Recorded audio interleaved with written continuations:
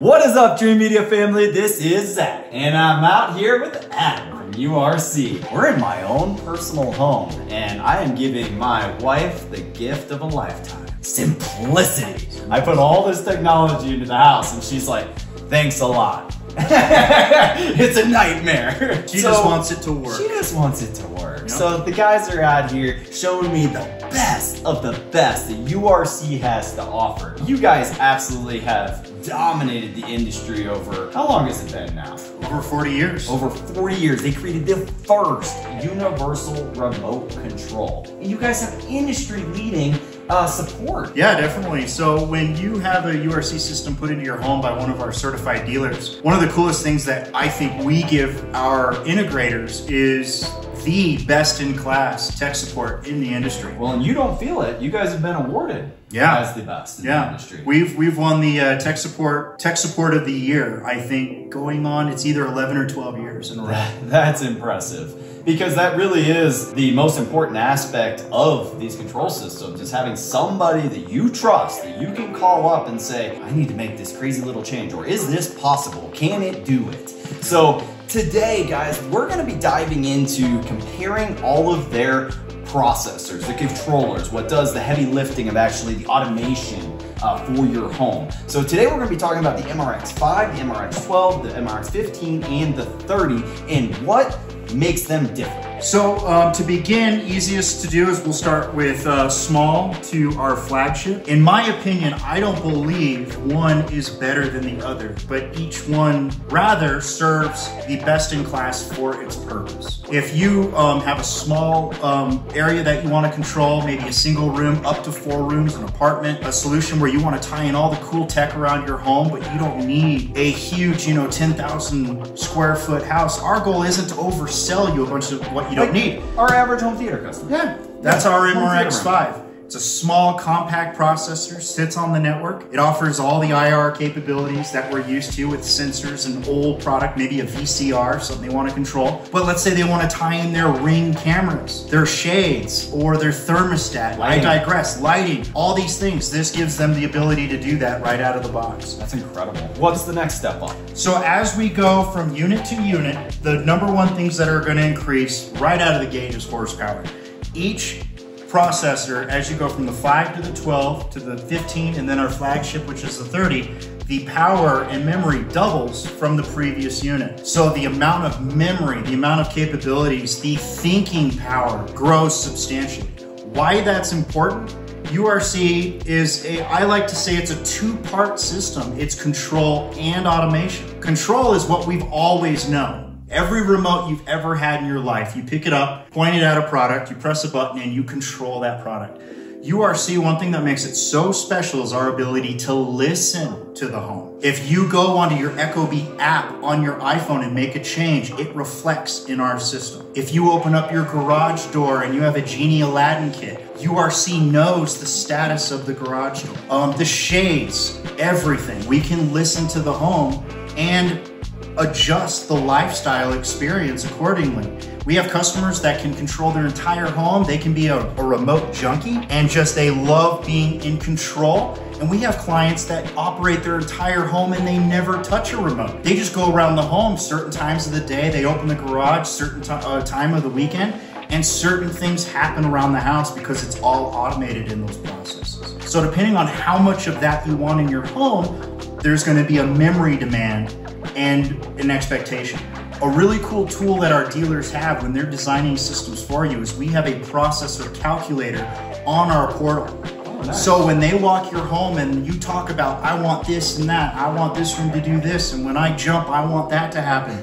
All those things add up, and they can take all those variables, apply it into our website, and we will give them the most recommended processor based on not just what will work, but will give you the best end user experience. Because if you exceed the capabilities of the 5, it will work, but you will notice that the instant gratification is gonna slow down a little bit. You press a button and it might be a second or two slower.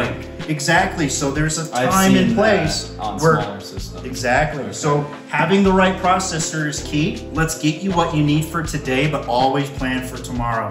This is a Pandora's box product. A lot of people don't really even know what they want until they start playing with this. A few weeks in, their creativity light bulbs are going off, and dealers just get call after call. Can we add this? Can we add this? I want to do this in this room. And the last thing you want to do is have a processor that's on day one, and then 3 months later, they need the next one up. So I always tell people, you know, plan for today, leave a little growing room for tomorrow, because these processors, the way they go in, the dependability of them, they can last a significant amount of time. Adam in our introduction video talked about how URC is used on Air Force One, and they've had the same system in there for 15 years. Exactly. That's what I like. It's a cool brag. People know of it as the football remote. It's our old MX3000 complete control remote. The team that manages those planes bought up a significant inventory, and basically that's what they use, because it's a closed system. It's off the network, off the grid. It can be completely isolated. It's a cool brag that we just say our product. Well, and that's like music to my ears, because that's what we want. Our happy customers where the systems are reliable. We don't want to be rolling the truck all the time. Exactly. Is there anything that we need to know about the MRX30, the MRX15 that is substantially different from the MRX-12? Well, one, right out of the gate is the quantity of connectivity. If I have a 4-zone house, like that's a pretty typical setup. Like the patio, kitchen, primary bed and primary bath, and dining, I would say probably more like, four rooms. What's the solution here? Typically what I would do with a 4-room system at minimum would be start with the MRX-12.